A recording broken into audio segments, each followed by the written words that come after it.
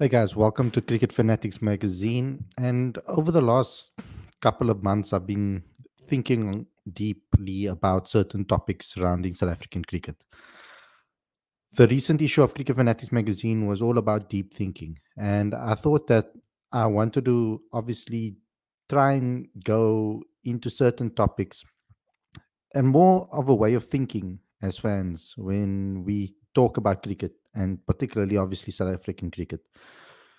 We find ourselves obviously in South Africa in a very unique situation compared to other countries, particularly I would say that the top three countries. We don't find ourselves in the same position when it comes to international cricket and prioritizing certain formats. And I thought that on today's show, I wanted to dive into something that is very important. And I think talking about a topic like this is maybe s- just to plant a seed of how to think differently about the game and how to think differently about certain aspects of the game. And on today's show, I want to talk about when a player is ready for a national call up. How do we identify that? How do we look at that? When we obviously, as fans, we speak a lot about selections and that r- kind of really dominates our conversations when it comes to cricket. And as fans, we talk a lot about selection. And it's the one thing that I feel we is easier to debate, it's easier to discuss, and it's something that isn't right or wrong because whatever way you go, there can be a reason for it, or there can be a thought process behind why we've decided on certain people, certain players at a certain particular time. So on today's show, I want to talk about when a player is ready for national call up. What are the signs we look for? Now, there are some cross references I'll probably make as well to other sports because I do think that selection is something that is very unique, obviously, to sport. And when you look at it, you can cross reference it maybe with the real world when it comes to maybe in the business world when you are trying to employ certain people for a certain company. There are certain characteristics that people will maybe look for. Now, I think a national coach or a selector in certain countries, we don't have that anymore. We used to have a selection panel, but now we have the coaches that are very, very involved with the selection process.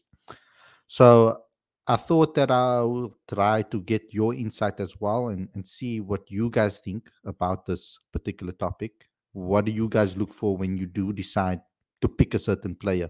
When you guys do come in the live chat and on social media and on our social media platforms, and you comment on our posts and you comment in the live chat and give your suggestions for certain players, I want to know what your criteria is and what you guys think of when it comes to selection of players. So that's what the show is going to be about. We are going to do a lot of these type of shows that are going to make us or try and help us think differently about the game. I think it's very important to do these type of shows to that it's not just the generic daily shows that we are usually doing. I'm going to be also giving it to you guys 3 times a week as cricket is toning down for the season.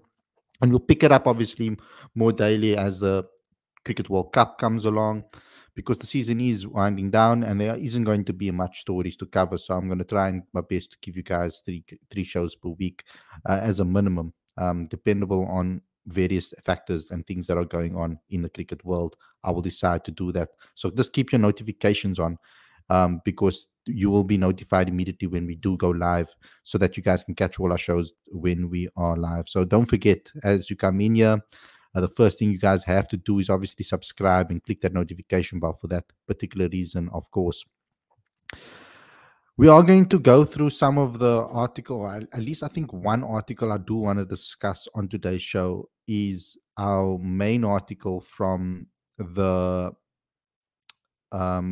latest issue of Cricket Fanatics Magazine Monthly. Uh, it's important that we do try and cover certain angles. And Russell Domingo particularly gave us some insight into certain things.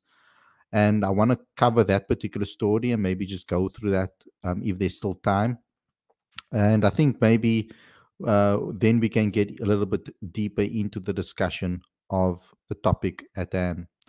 So remember that you guys also have to subscribe to the channel, click that notification bell, but also go and download that latest issue, and you can get all our topics that we discuss on the screen, and in the description the links are there, and that's where you guys can get a lot of more of an in-depth understanding and read for you guys to obviously improve your knowledge and maybe insights on the game. I learn a lot every single month from every single article that it gets handed into us. I try and get a full view from the people that are very important within our industry, players and staff and etc., and coaches and all of that, because they give us an insight and a different way to look at things when it comes to this particular show and when it comes to thinking about this game. So without further ado, let's get straight into today's video. I am looking forward to discussing this topic with you guys.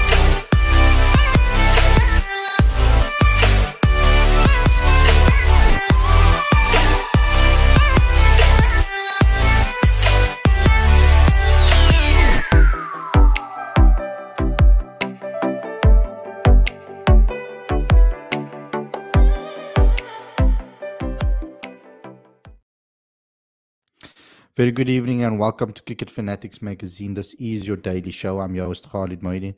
This is the show where we talk about all the major talking points in South African cricket. And today I want to discuss a certain aspect of cricket that we maybe skip over. And that is, when is a player ready for a national call-up? And I want to try and get your insights on that and what you guys think as well. And I want to try and provide a platform where we can maybe have a little bit more of a deep thinking mindset when it comes to the game, rather than the surface level discussions that a lot of fans have when it comes to cricket in South Africa.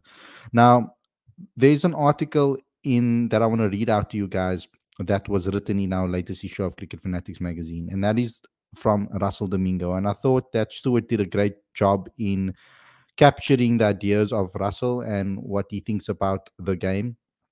And I think that this is a good starting point to try and understand what a winning coach that has won the 4-day competition this season. He's at the, probably you could say now, the biggest franchise in the country, with the amount of sponsorships they get and the amount of players that are in their system. And he's very experienced, obviously, with the fact that he's been in the coaching staff at the Sunrisers Eastern Cape, who won the trophy this year in the SA20 and last season. He's also used to be at the Warriors. He's also under 19. He was also part of the under 19 team and the men's national team, as well as Bangladesh and the Lions, as it says here. So we had a conversation with him. Stuart did, and he gave us some nice insights into just how you can think about the game. And I want to start here with this particular quote. He speaks about the success of the union is largely due to recruitment strategy, as well as a consistent pipeline of young players coming through. And this particular quote is important because it gives you some insight into what a coach thinks about when he's selecting a squad. He says, I believe in giving as many local-based players as many opportunities as possible. We are fortunate that we have a strong schools and club system, as well as a good structure at the Lions, which helps develop their talent. If the players do not get that opportunity to play, they will most likely leave the union. And they've created a very competitive mentality at the Lions. The Lions kind of have this system from school level right up into club cricket, right into provincial and franchise cricket, where they have a massive pool of players that they can pick from. So automatically there's a competitive edge that is being created at the franchise and throughout the province. So automatically there's step one, that that's particularly what I look at. What I look at is a player's mentality. And when I speak about mentality, I'm talking about making the right choices in difficult situations, how you jump back from difficult scenarios and adversity, rather than how you do when things are going well. Because when everything is going well, things are rosy, you're in a good spell, it's not so difficult to make bad decisions. It's not so difficult to make good decisions, I mean. So it's much easier to make good decisions when you're in a sturdy, situation. So, or you find yourselves in a good purple patch, or in a good patch of cricket. You're in great form, and it's harder to jump out of a difficult patch of form than it is obviously to keep going when you're in a good space and you're surrounded by good people. But in cricket, we've come to notice that a lot of people rather fail than they succeed. And um, there is a lot of other aspects to cricket that helps a player succeed. Some may call it luck, but I also think that you make your own luck in this game. And I think that's a comparison when it comes to any sport. I think that a good analogy I could probably make, or a good comparison I can make, is in football. When you can look at a team like, at the moment, like Manchester United, who is struggling to find form and play a style of football that is relatable, and they are dealing with so many things like injuries, etc. It can be very difficult for you to find yourself, to take yourself out of that scenario. But I've seen a common trend with footballers, with certain footballers and certain teams. When things are going great, they are happy, they're smiling, and confidence is up, and they're doing well, and they go on a good run. But as soon as things start to not go their way, particularly I'm talking about Manchester United because I support them, so I know a little bit more about it. You can see the body language, how it drops, and you can see that the reaction to to bad scenarios isn't that great. Now, that's a good lesson to learn, because in cricket, you have to learn how to overcome adversity and hurdles and difficult times, because you are going to face them more than you're going to face the good times. It's not very often that you're going to find players score consistently consecutive half centuries, or take consecutive fifers in every single match over a long period of time. There will be bursts and pockets of success. And if you look in the past, you can really tell that that is the case. With a guy like Quinton de Kock, is a good example. If you look at his runs that he scored over his career, you can see that he scores in patches, and then he goes through dips, and then he scores again, and his top scores can almost be grouped in like 4 or 5 innings in a row, or 3 innings in a row, and then he'll go on a little bit of a dip. Even a player like Heinrich Klaassen, who's in the form that he's in, you can almost predict that at some point there is going to be a dip in form, and he's going to go a little bit dry when it comes to runs. It's happened to him already this season. I know he's had a great SA20 and he's having a good IPL, but he does go through his own dips in form.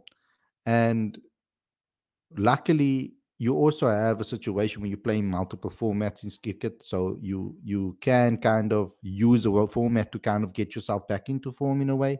A lot of people said that about Kemba. Yeah, he kind of got himself back into form again by playing ODI cricket and then Test cricket as well, and he kind of went on a little bit of a run in those two formats. And you have that opportunity in cricket to be able to do so.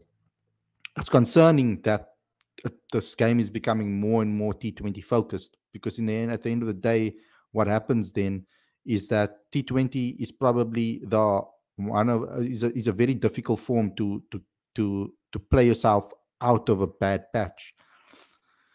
I feel that T20 is a lot more of a confidence game. You can't really buckle down and fight your way through bad patches of form.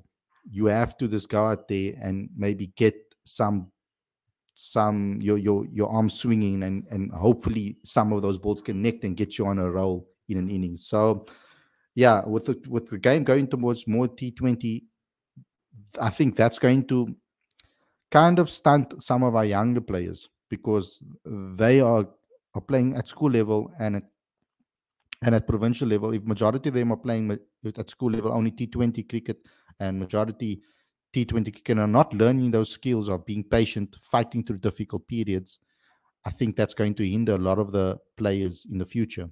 Now, how does that tie into when a player is ready for a national call-up? Now, for me, I have to say that you have to look at all three formats. If you look at the guys that have been getting debuts for the Proteas over the last few years, hardly any of them have been only T20 players. Actually, none of them have been really only T20 players or have only performed in T20. They've managed to have an all-round game in domestic 4-day, 50 over, as well as T20 cricket. And a lot of them have been selected as a result.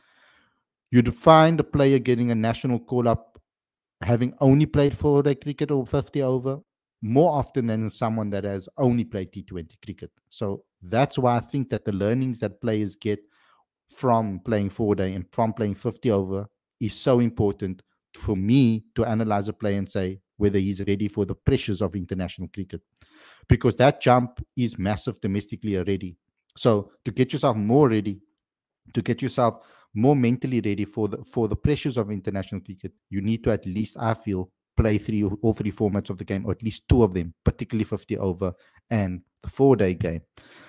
I just want to go into more of this article from Russell, because I do think that it's a very good article that was written, some good insights. The excellent organizational structure at the Lions has recently seen them win the 4-day competition. Over the course of the season, we have seen young players such as Connor Esterhuizen, Quinn Mapaka perform for the team. The Lions have also appointed former players such as Hashim Amla and batting coach Alan Donald as the bowling coach. Hashim Amla has previously worked at the Cape Cobras, Cape Town Blitz, and MI Cape Town before joining the Lions. He's arguably one of the best batters South Africa has ever produced.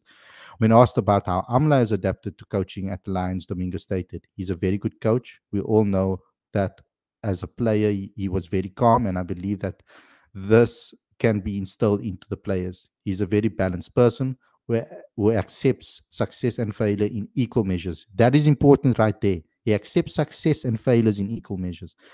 And he understands the pressures of playing provincial and international cricket. So important to give our players that understanding. So by the time they get their international call up, they already have some insight from a person that has done it all, that can give them some insight on how to handle the pressures between the two um, disciplines, I would say.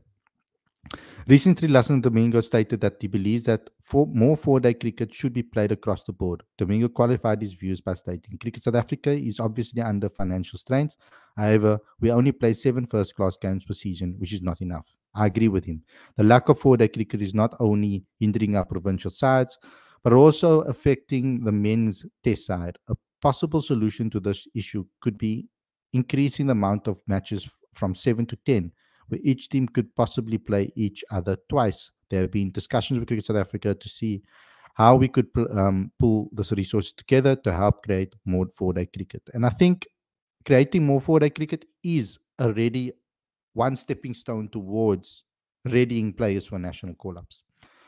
I've always said that I think 4-day cricket is so important to helping players develop a strong mentality, a strong technique, and understanding the the the gap between international and domestic cricket. Now, it's not going to close the gap completely. We've seen with players going from 4-day cricket straight into the test side to go play in New Zealand from a SAA, and kind of almost skipping the that medium bracket of playing emerging SAA, a few games for them before making the national call up. We saw the gap between those players and how they struggled in New Zealand. Not all of them. Some of them really took to Test cricket quite well and quite comfortably. But I'm almost I'm certain and convinced that 4-day cricket had a massive role in doing that.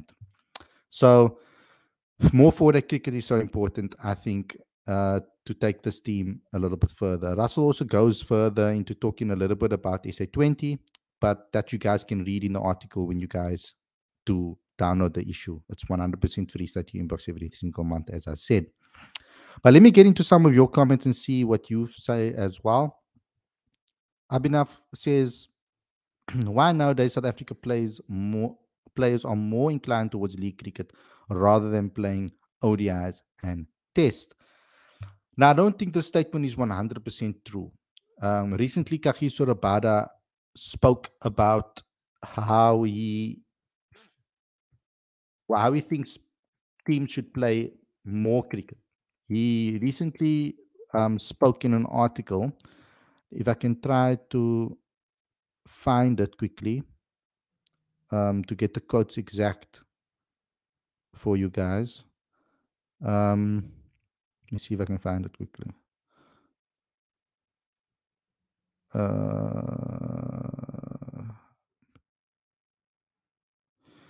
he speaks about how basically SA Cricket shot himself in the foot, in a way. His comments were, it was very unacceptable and remains unacceptable to date. He told the press trust of India, it was obviously a planning issue. It is unacceptable. That is all I would say about that. That's about the players going to New Zealand or picking the leagues. So we are getting it from the players that, you know, that it's unacceptable. It's not fair to it's not fair to go at the players. It is not fair to say that players are being picked and they got free test caps. I don't think it is fair to put that criticism on the players. They simply got asked to go there, and at the end of the day, they were not going to say no. That is planning issue, and it has to go down to what is happening at a high level. What happened with Cricket South Africa? It was basically a double book. That was what it was. End of the day, we didn't really get a choice to even go there to New Zealand because of the importance of the SA20. It's like shooting yourself in the foot.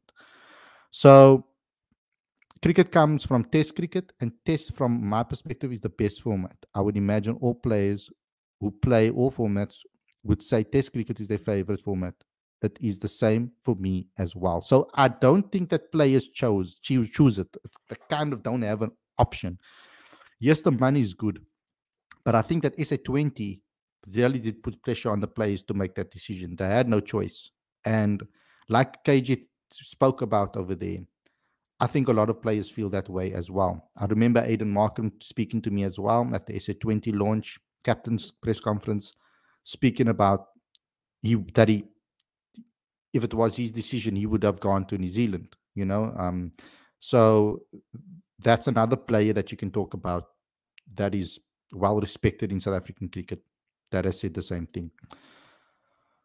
We need to find a way on how to make this work, because I think that cricket livelihood and survival has a lot to do with us preserving four-day cricket in the country and red ball cricket. And I think that the Colts leagues, like the under 23s leagues, etc., going down there, playing three-day cricket will be important, and that tournament stays alive, that our youngsters coming through get to at least play Colts cricket. They brought that system back, which I think is so crucial to the South African cricket landscape, and also the Division 2. But also, I think another option is A tours, emerging tours, more four-day cricket being played there is going to be crucial to the development, because there is no red ball cricket at schoolboy level, and there is no red ball cricket at club level anymore. So we need to find other ways on how to fast track youngsters from school into competitive red ball cricket. Kelly says not every player gets backed game after game. Most don't. Most get the odd chances. The telling thing for me is their attribute to disappointment, to not succeeding right away or getting dropped. I agree over there. Whether they are actively working on their weaknesses rather than just coaching. That's also a very important point. We're going to see a lot of situations where under 19 players are going to get fast tracked into players 11s or into fans 11s, because we've seen them completely dominate their own age groups. We've seen players rush to wanting to see Deva Brevis, Gwena Mapaka, and so many other younger players get, currently Steve Stork as well. People have been pushing them to get starts in the national team. I don't think that it's the right way to look at things. And that's why I say domestic cricket is going to be the crucial filtering system for us to realize if a player is ready or not. There was a youngster that was doing great things at under 19 level. Possibly some people would have probably labeled him as better than Deva Brevis as a talent, and that was Daniel Smith. He was the captain of the under 19 team. He missed out on the World Cup on age. He's gone to domestic cricket, and it's taken him some time, as talented as he is, it's taken him some time to find consistency at a domestic level, playing against senior players. And he's really developing his game in an all-round way. Tristan Stubbs was lucky enough to be able to get the chance to be filtered into the system, getting chances domestically, proving his way, proving, allowing him, not proving himself, but it's more about they gave him the time to be able to develop his game. And I've seen how his game has evolved into a 360 type of game. And we're seeing the same thing with Jordan Herman, who's another talented player. He's starting to develop an all-round game. Same as Matthew Brzezinski. We're seeing these talents now getting a chance and an opportunity. They weren't pushed into T20 cricket, given a chance to play for the Proteas at T20 level at the early stage, getting their Proteas call up, and then becoming one-sided players. These players are developing their all-round game, which I feel is so important to whether you're ready.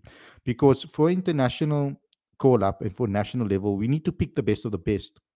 The most productive way to do that is to make sure that your game is covered and that your game is almost perfect from an all-round perspective, that you can adapt your game to any situation. And the best way to do that is by playing multiple formats.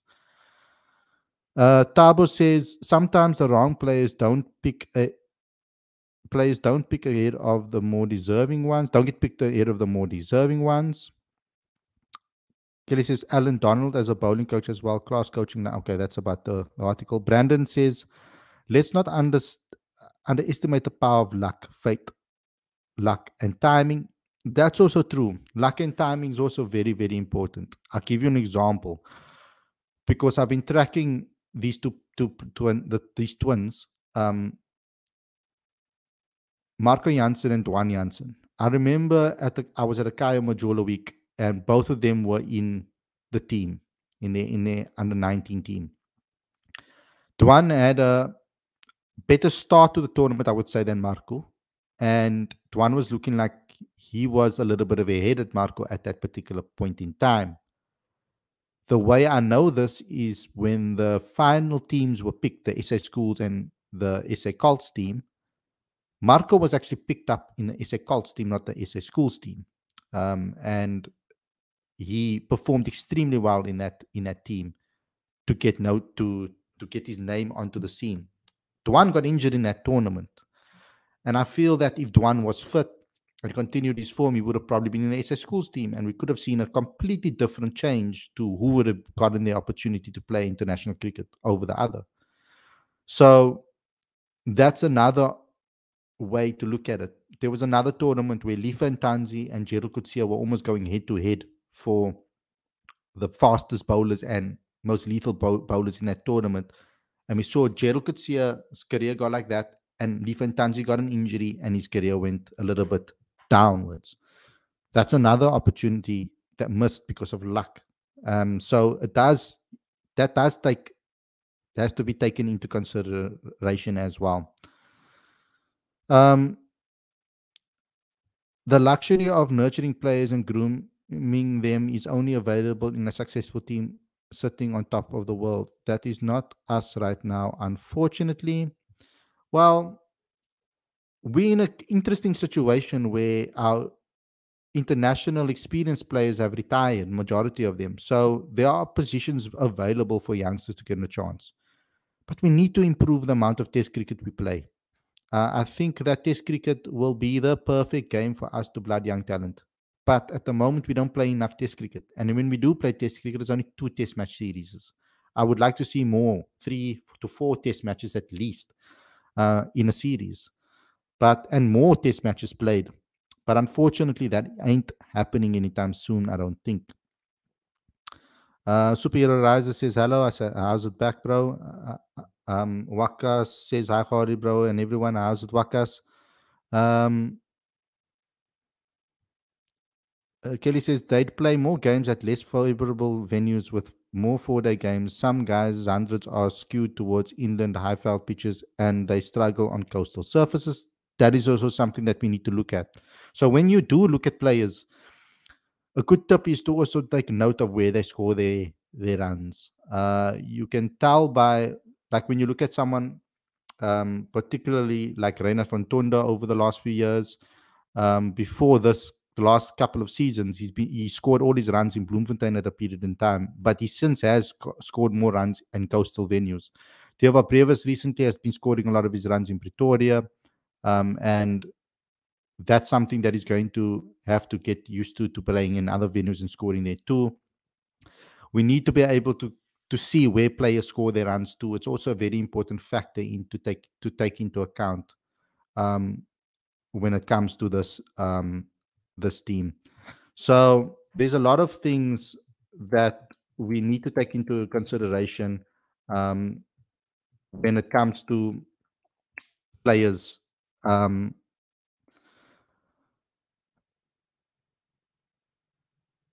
yeah, when it comes to certain players, and when it comes to understanding when they are ready.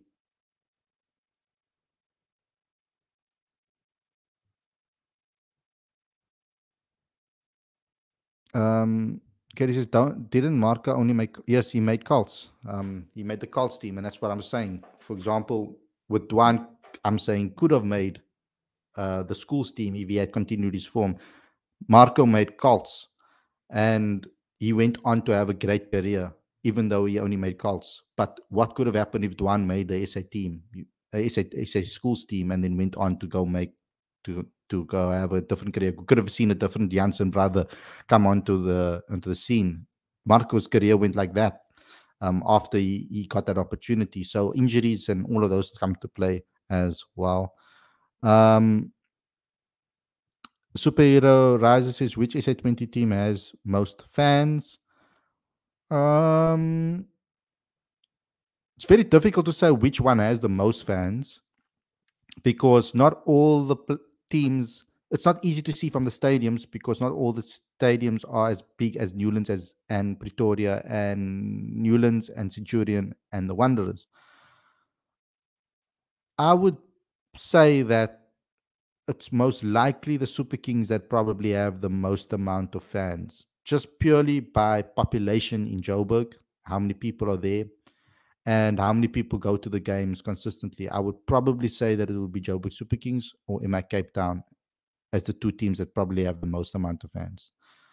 Kelly saying most of the younger players aren't playing leagues during the SA season. They weren't allowed to decline SA20 though. Also important that the cricket IQ and game management develops all the time.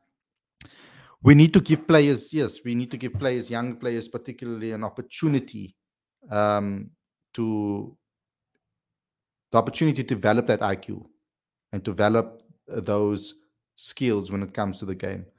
So that's only comes with experience. I cannot stress how important it is for, like, for example, a guy like Mikael Prince to have moved away from Western Province, where he would have had the likes of Bjorn Hendricks, Dane Patterson, and um, Nandreberg in his team, to going over to Northwest, coming back to Newlands and facing those three bowlers. The invaluable lessons that he would have learned from that by testing himself in that um, in that particular situation would have given him an amazing amount of development and push forward from all points of view.